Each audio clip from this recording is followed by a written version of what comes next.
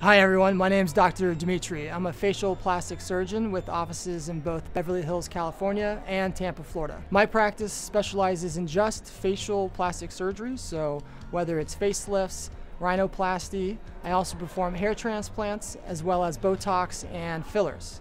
My technique for under eye filler is somewhat unique. I prefer to use only a Restylane, which is a type of hyaluronic acid filler, underneath the eye. I first anesthetize, meaning I numb the area so patients have minimal to no discomfort. Then I use a cannula, which looks like a needle, but it's blunt and you can go like this and you won't hurt yourself. I insert that under the skin and then gently deposit the filler in the area that's hollow.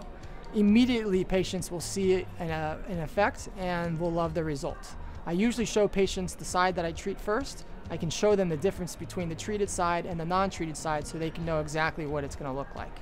There's minimal downtime with how I perform it. Of course, some bruising and swelling can be expected, but that usually goes away in just a day or two.